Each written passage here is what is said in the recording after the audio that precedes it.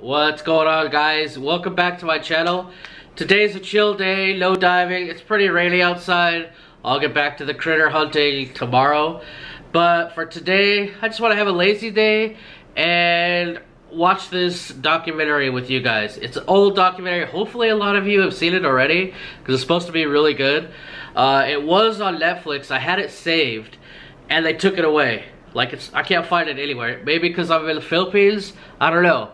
But I had to find it elsewhere. So we're gonna watch it together and I'm gonna react. I think it'll be fun, but I think the biggest challenge is gonna be not getting a copyright strike. So obviously I can't show the whole thing on here, but hopefully I don't get a copyright. So let's just get going.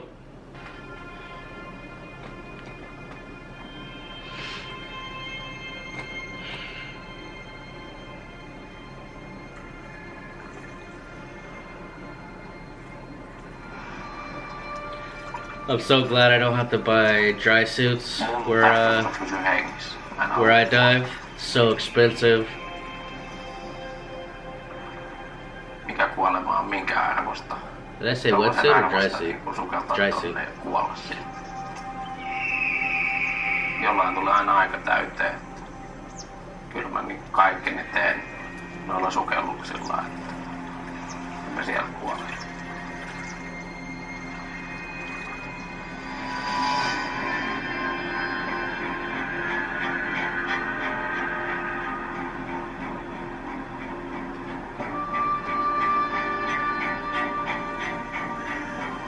So that guy that was just talking, I think I think maybe the main guy in this video. I actually looked him up before I watched this, and he is a tech diving master.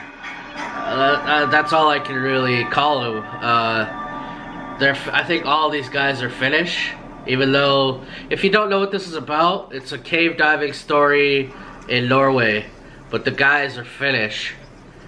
But yeah, this dude, I can't remember his name, but he's insane. He's done some insane diving. Hostile to human beings, yeah.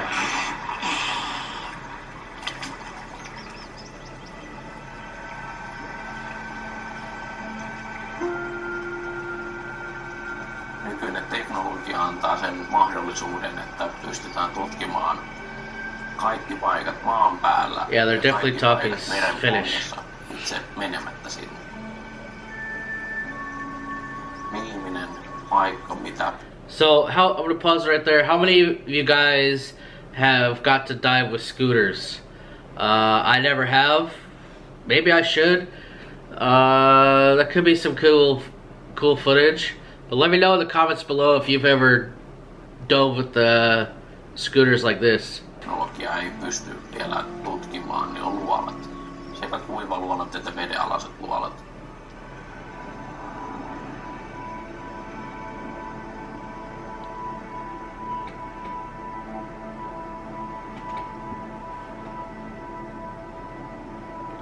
Mulle se on tosi visuaalinen paikka, että mä nautin siitä. Ja sen hiljaisuus, mikä siitä tekee vaikutukseen. Ihan täydellisessä hiljaisuudessa vaan katselet ympärillesi. Mitä edemmässä meet, sä näet uusia paikkoja, ehkä ne on tuttuja, et sä tiedät odottaa jotain. Tai sitten niin kuin erikoisissa tapauksissa, kun päästään sukeltaa paikkoja, missä kukaan ei ole ollut.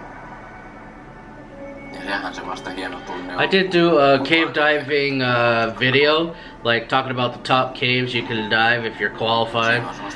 So if you want, you can watch that after this video.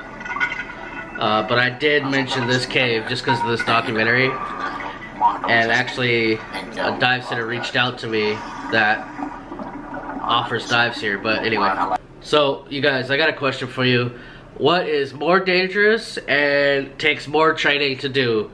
This extreme cave diving or being an astronaut? Because I know I'm working on just learning tech diving. Just the intro to tech diving. It wasn't too hard, but damn, that's just the intro. And these guys are thousands of dives and dollars ahead of that.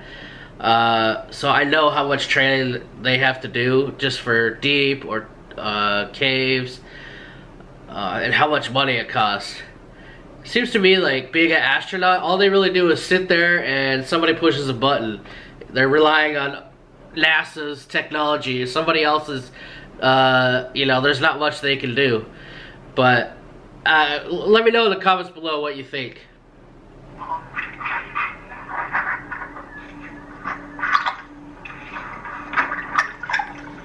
Oh my god.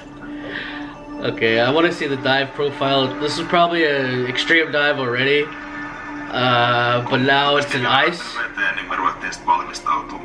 Makes sense because it's in Norway, but damn, it's already hard enough without the ice, boys.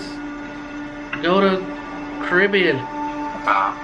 Uran teinen välinen sukellus oli todella vaativa, mutta kaikkien näiden, ketkä silloin oli sukellusmatkalla mukana, niin kaikkien henkilöiden kanssa sukeltanut vaativampiakin sukelluksia.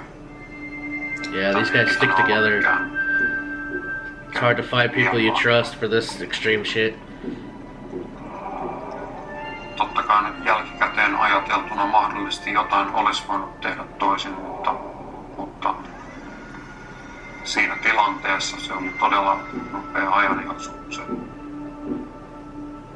onnettomuus tapahtui, niin sillä hetkellä tein kaiken mitä osasin ja pystyin, mutta olosuhteet ei ollut ihan helpot. Sukelluksen alkuosa oli mennyt ykköstiimillä ihan ok, ja sit kun he oli syvimmän osuuden ohittanut ja päätynyt 110 metrissä saman ahtaman kohdalle, josta... I gotta pause it there. Can you guys read that? They reached a narrow tunnel at a depth of 110 meters. Guys, I'm not even qualified to watch this video. Neither are you. Nobody is. So, let me get this straight. And you tech divers, please, and cave divers, let me comment below. But not only are they in Norwegian freezing ice water, I thought this was just cave diving, but they go down 110 meters before they hit the cave. I mean, imagine how narked you are and how much things can go wrong just getting down to the cave. And then you're in the cave where you have to be super on point, nothing happening, super, I mean, ice cold water in your veins, so you don't, so many things can go wrong. I have over 2,200 dives. I'm a dive master. I've dove all over the world, all different kinds of conditions. I've taken intro to CCR, tech diving, all this. Anyways, I'm only qualified for 40 meters. 110 meters. 110 meters up and down is one thing, but a cave? Let's just watch. That is insane. Jari sitten tuli perässä. Hän joutui varusteistaan kiinni tähän ahtaumaan ja... Oh no! Siitä sit... So he's stuck at 110 meters deep. Ongelmien vyöry, että hän ei sit selvinnyt, vaikka panttivantti kovasti auttaa.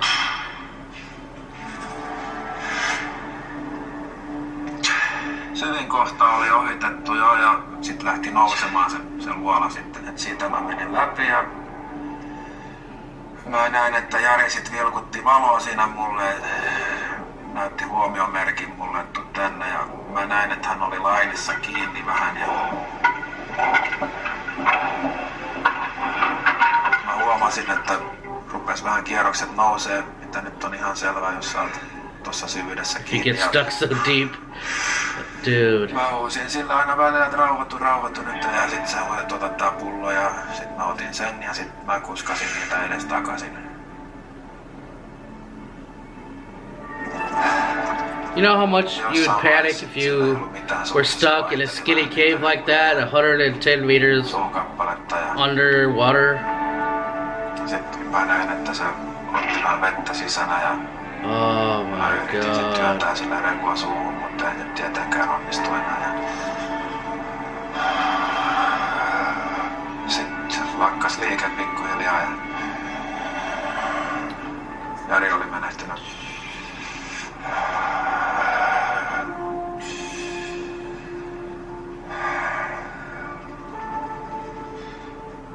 Sittenhän mä jäin siihen vähäksi aikaa ja yritin vielä. What could you... I don't even know what to say about that. I'm just trying to imagine these conditions. These guys are stone cold badasses. So basically,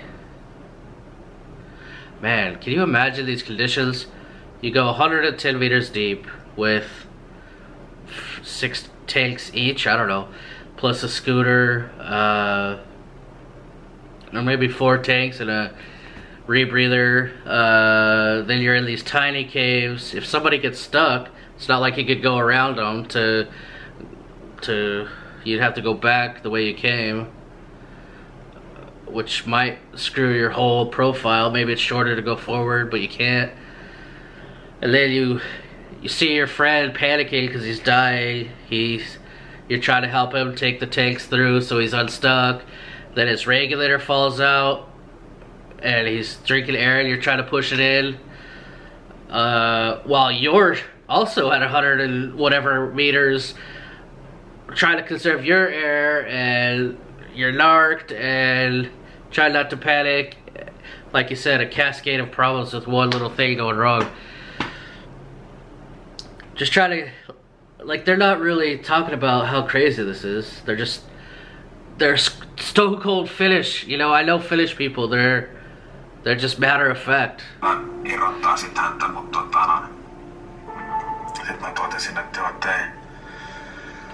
tästä ei tuu mitään, että mitäs mä nyt teen. Mä huomasin, että mä hengitin aivan liian nopeasti itekin, että mä ajattelin, että nyt pitää rauhoittua vähän aikaa. Yeah, he starts breathing too fast.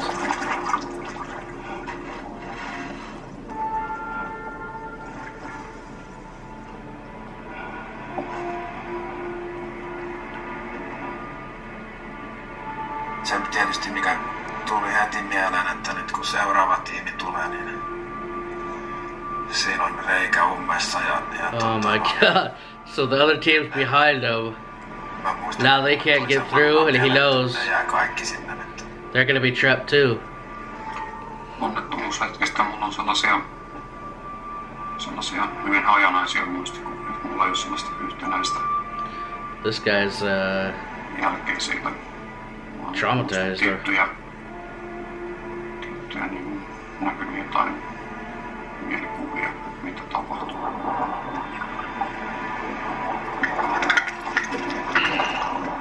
Yhtäkkiä näin edessä Uusimäen, jolla oli selvästi jotain vaikeuksia. Hän yritti huutaa mulle jotain ja ajattelin, että hänellä on nyt joku hätänä. Tilanne ei kestänyt kuin pari minuuttia. Everybody else is trapped now. Ja sen jälkeen mä näin, että Uusimäki on kuollut. What?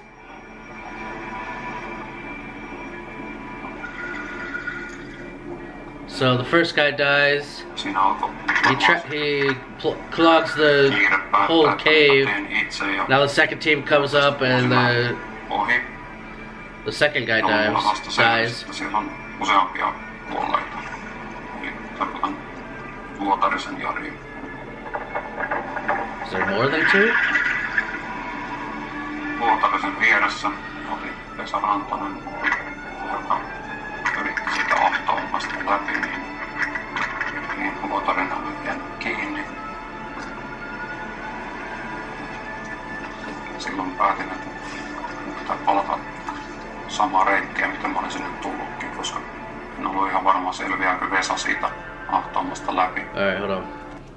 So basically, this guy, I don't know his name, sorry, but he sees his friends die. He knows he's trapped. He thinks his friend Vesa is probably trapped and gonna die. He has no way to help them and himself. This is a bad situation. Like, no wonder he's freaking traumatized, man. It would traumatize me just going through this cave at 110 meters and surviving with nothing bad going on. This guy is trapped. All his friends are dying. He has to somehow turn around and go back the way he came. Can you imagine that safety stop? I don't know how many hours and hours you're gonna be going back to the surface. The whole time you're gonna be like, all my friends are dead. Siitäkään mulla ei ollut tietoa, että mitä sitten sen ahtauman jälkeen on. Onko Matrix siellä vielä tientukkona? Yeah, he thinks they're all dead. Pidemmällä vai onko reitti vapaa siitä?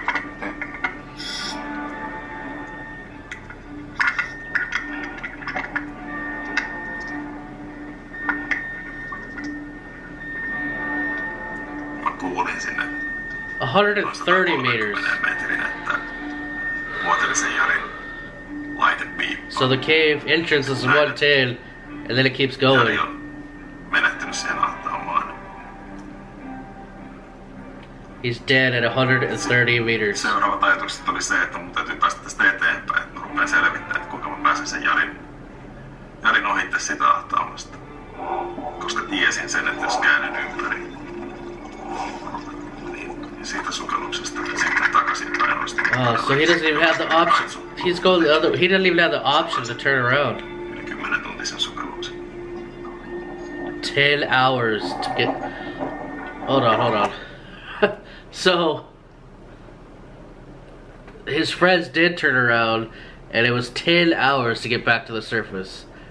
I was thinking like 6, because I don't know, but oh my god. So can you imagine turning around and for 10 hours you're floating there doing deco stops, whatever, just thinking for 10 hours, nothing else to do but think about how all your friends are dead. Mä en edes oikeastaan tiedä, että miten mä saan pidettyä itteni kasassa, että Me neither, bro. ehkä perhe oli semmoinen suurin syy, minkä takia sitten sieltä. That guy's traumatized, and it takes a lot to traumatize a Finn.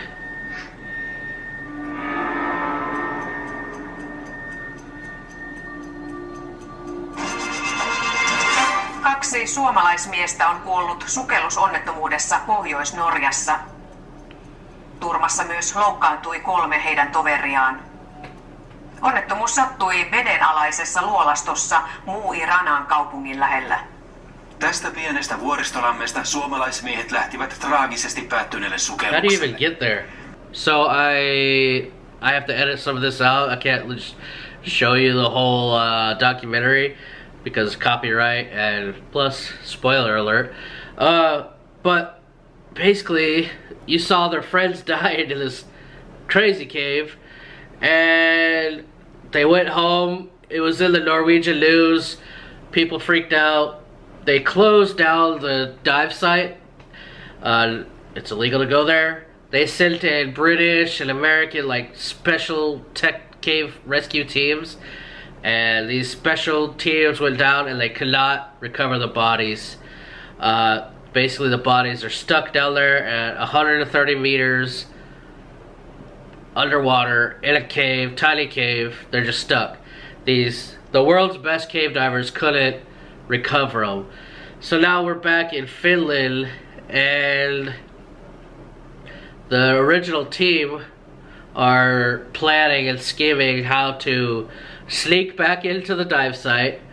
They're gonna do it in the winter when nobody's paying attention. Snowmobile up to this freaking hole in the ice and recover their friends on their own. They think it's their duty.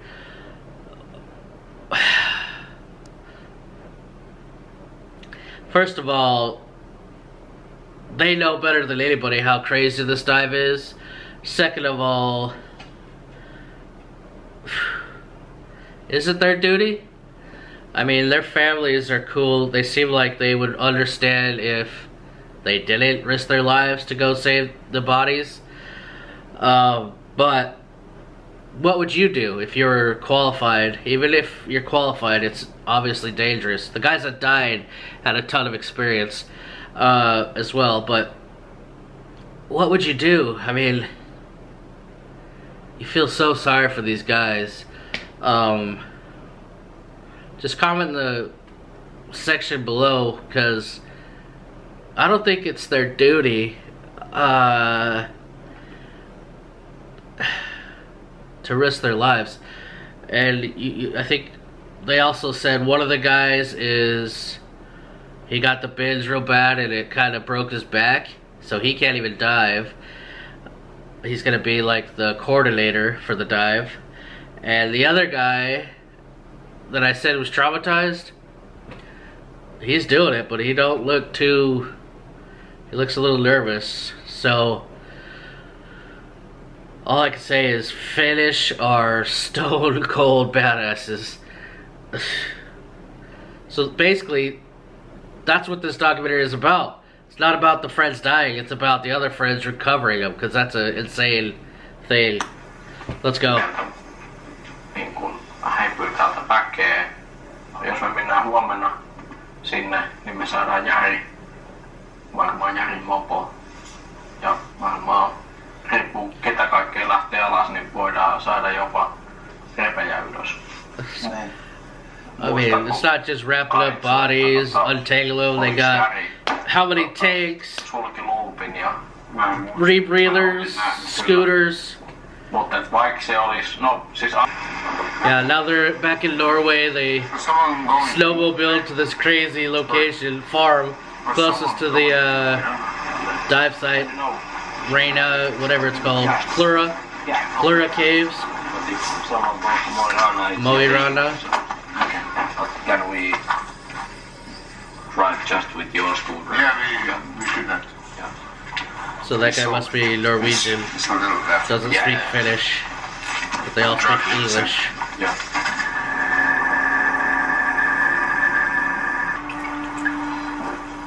Just that cold water would... Just to dive in cold water, you need a ton of experience. Let alone the depth and all the other stuff they're doing.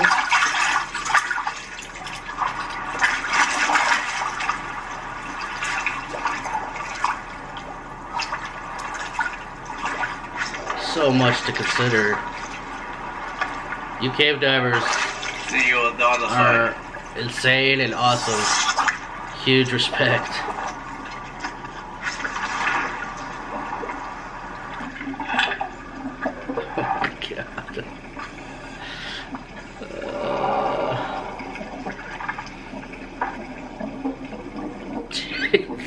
So many tanks. I'm sure he's just setting them up for deco stops, but that looks insane. Oh, so here's the dive profile of the cave, or the depth. Let's see.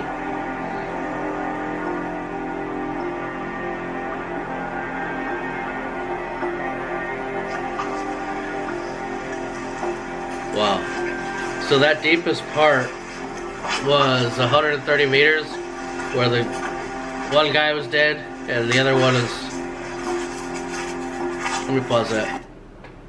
So it looked like they're doing 2 entries because the cave connects, and I think one team will go in one way and try to get one guy in his gear, and the other team will go the other way. I think that's how they're doing it. It's just as complicated as the first dive was. Now they have a whole element of recovery, and let's just go. 55 meters. So this must be the other entry where it's, yeah. Okay, this isn't the Plura entry, it's this whatever, where the cave already starts narrow at 55 meters. Look at this guy's already at 78 meters. Crawling through through narrow openings with all that gear.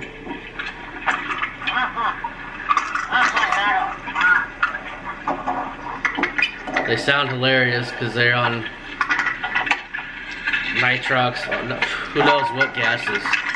Who knows how much money they spent on this dive?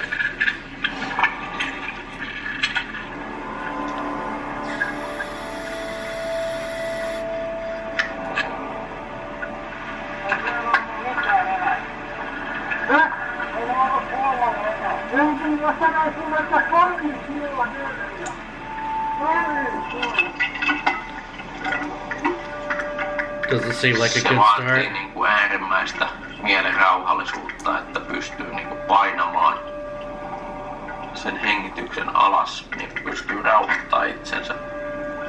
Salat hengittää huonommin, hiilidioksidi kertyy enemmän. Ja sun huomiokyky koko ajan vaan kapenee ja kapenee ja kapenee. Ja tarpeeksi pitkälle kun se menee se tilanne, niin se ihminen on matkustaja. Ja se sukelluu.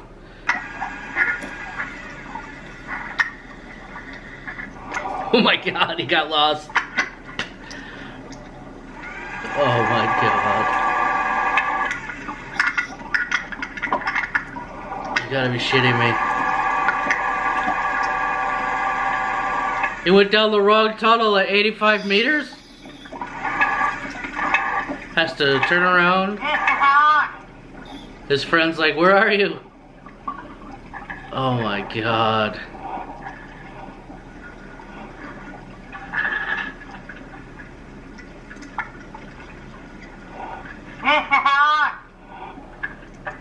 Oh, please don't die.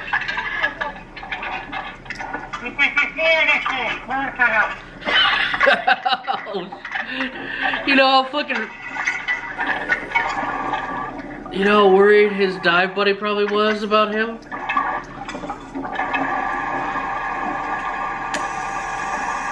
Oh.